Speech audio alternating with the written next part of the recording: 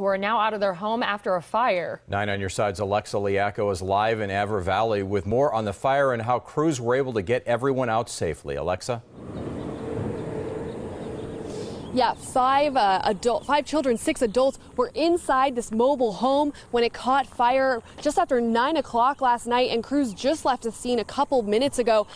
They say when they got here last night, the house was completely surrounded in smoke, and then all of a sudden everything kind of caught fire all at once. They were able to get everybody out safely. 11 people.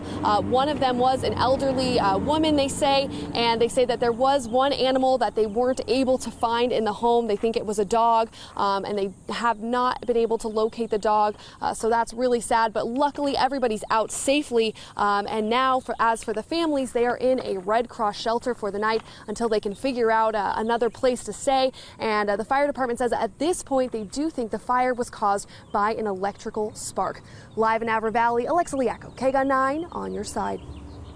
Alexa, thank you. New court documents have been